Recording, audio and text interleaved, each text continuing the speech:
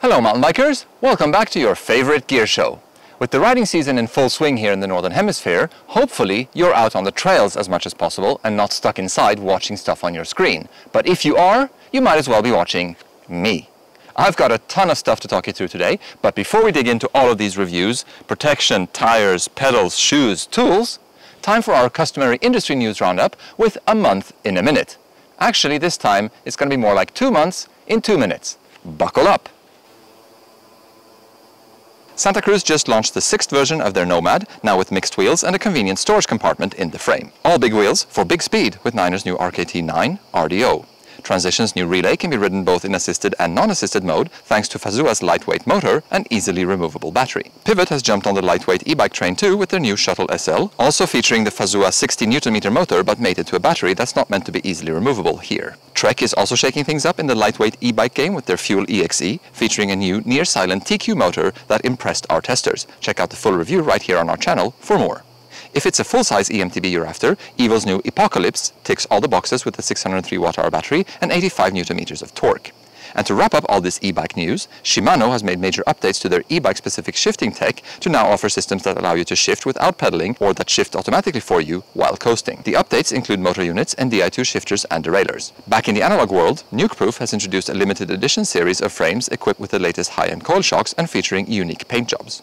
Gorilla Gravity wants you to know that their frames are now available in more colors than just black. They have an updated Nirvana frame too, with a carbon swing arm and updated hardware features. Rossignol is making moves to improve the availability of their bikes via a direct-to-consumer distribution model in Europe and the UK. Giro has launched their all-new Insurgent full-face helmet, utilizing the company's spherical technology to mitigate the effects of rotational forces on the brain. The new helmet is also lighter than the company's previous full-face, the Disciple. In other helmet news, Laser's new Cage Kineticore is the first full-face helmet to receive an official 5-star rating from Virginia Tech.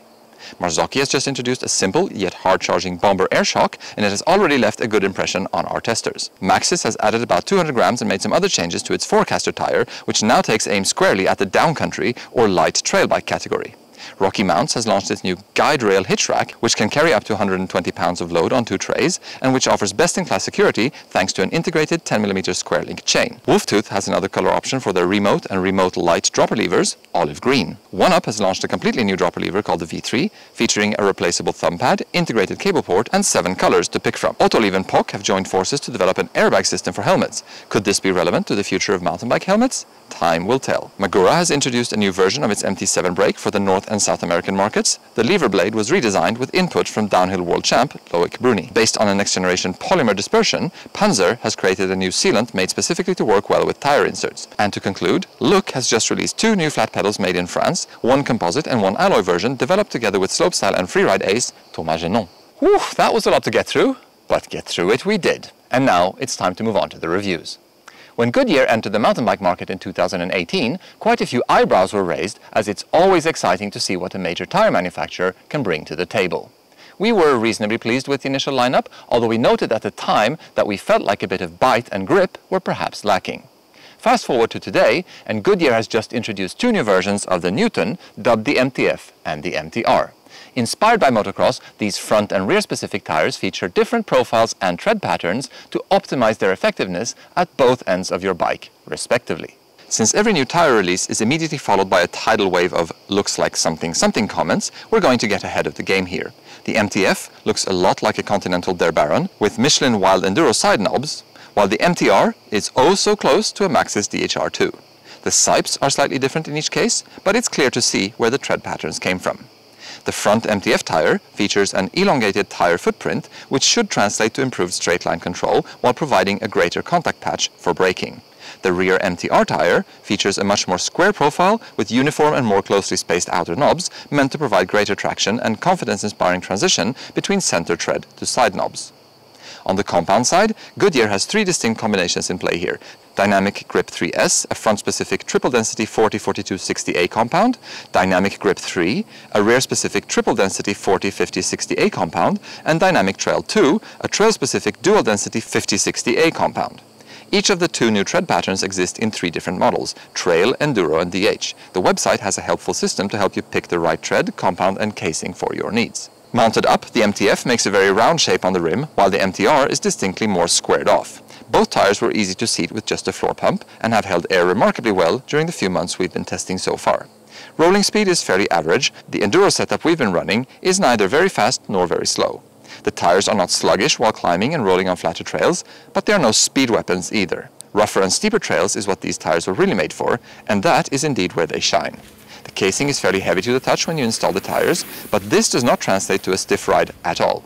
In fact, we were immediately surprised by the amount of comfort on offer from such a sturdy construction, even with lots of air in them at the start of the test. This comfort translates to more confidence, as these tires really allow you to pick a line and hold it, no matter how rough the surface is. Disclaimer, we've only tested in the dry so far. Cornering and braking traction is excellent, and the tires feel great when transitioning from the center to the side knobs. Off-camber sections pose no problem at all, and we were once again impressed by how these tires blend comfort and support.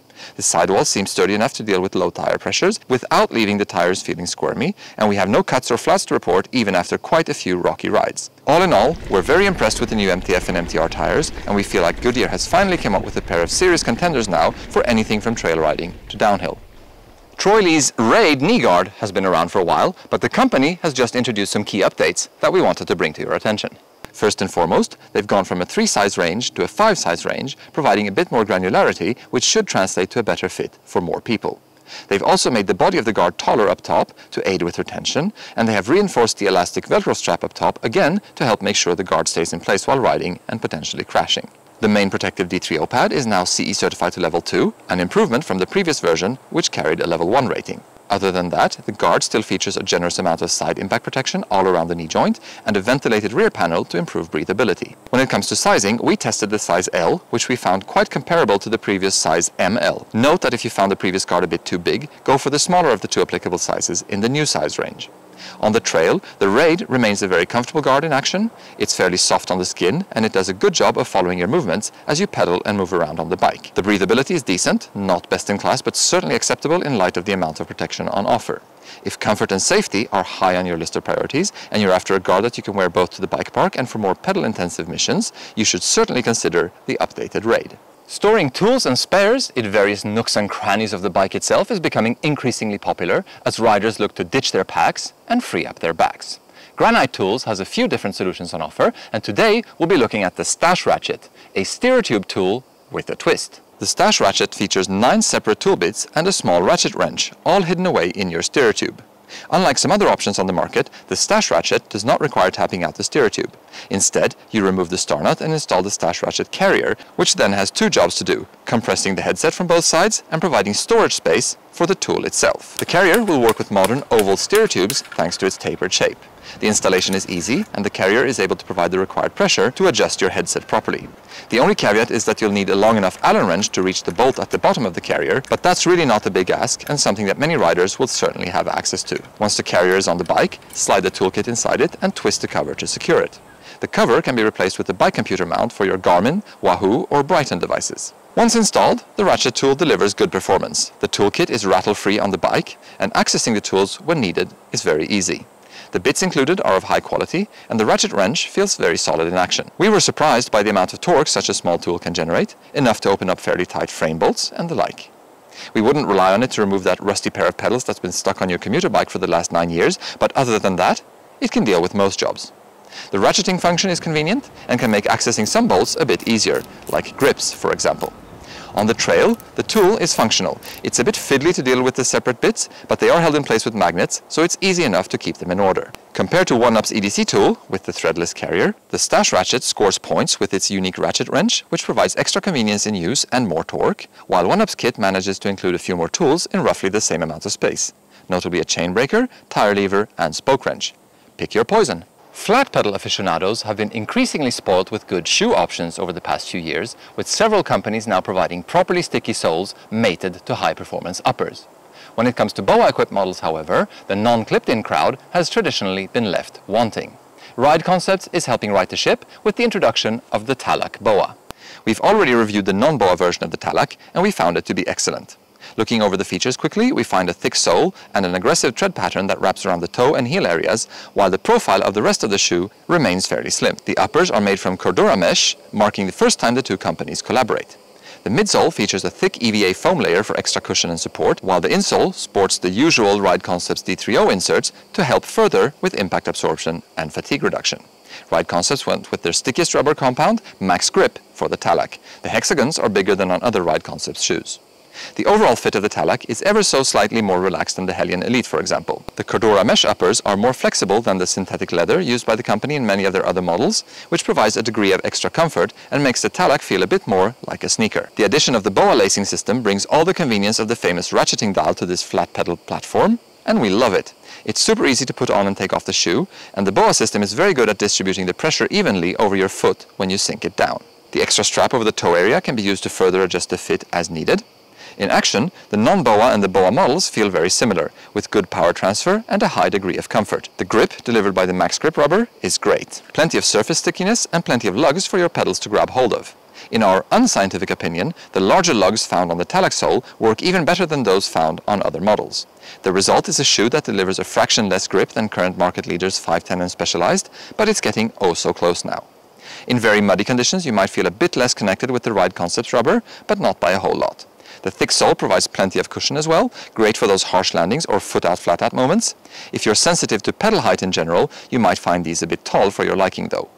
The Talac breathes well, and hiking performance is also very good with enough compliance in the shoe to allow it to conform to the terrain and bend in the toe area as your foot pivots during the step. Protection is adequate thanks to the TPU reinforcements, although the Cordura mesh feels a bit less sturdy than some other synthetic leather type of materials, which may leave the top of the foot a bit more exposed to direct impact. We'd have no real qualms about using the Talac for all kinds of riding though, up to and including the bike park. An interesting option for sure. P&W Components jumped into the flat pedal game earlier this year with the aluminum loam pedal. Even though that pedal offers great value at just $99 US, P&W figured they could make something even more affordable by introducing a composite option as well. Say hello to the new Range. Just like the loam, the Range offers a somewhat unorthodox take on certain aspects of flat pedal design. The shape tapers off towards the outside, and the pedal body itself is convex instead of concave. The idea behind these design choices is to reduce the footprint of the shape towards the outside of the pedal to help minimize the risk of hanging up on trailside obstacles. There are 11 pins spread around the outside of the pedal body, held in place by small sunk steel nuts. The pins are long enough to make up for the lack of concavity in the pedal body, although not by much. The Range uses one cartridge bearing and one roller bearing, with an inboard bushing completing the axle system. Full service kits are available should you need a rebuild in the future. To make sure you can find a good match to your bike's look, 7 color options are on offer, ranging from wild to stealthy. Much like with the loam pedal we tested previously, we were a bit surprised by the amount of grip provided by the Range. The sharp pins make up for the convex body shape, and when mated with a particularly sticky sole, like the Specialized 2FO, these pedals performed very well in the dry for us. With a somewhat less sticky sole, the results were not quite as good. Also note that this shape will reach the limits of grip sooner in the wet, thanks to the prominent ridge running all the way along the spindle. When mud builds up, this ridge can become quite slippery. Other than that, the generous shape is confidence-inspiring and the pedal spins smoothly underfoot. At $49 US, it's pretty much a steal too. Alright then, that's the end of the show. We hope you enjoyed it. Thanks for taking the time to tune in. As always, don't forget to like, comment and subscribe. And until next time, happy trails.